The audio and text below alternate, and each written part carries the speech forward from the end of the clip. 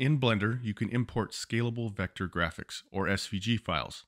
Just make sure in your preferences you have turned on the add-on called Import Export Scalable Vector Graphics. On a side note, if you want to convert an image into an SVG file, there are websites that do it for free. I have found convertio.co works well. When you want to bring in an SVG, go to File, Import, Scalable Vector Graphic. Navigate to and choose your SVG file. Depending on your file, it'll probably bring it in as several different curve objects. If you select them all and join them with Ctrl-J, you have one curve object. Now go to Object, Convert, Mesh. And you have a two-dimensional mesh in the shape of your SVG.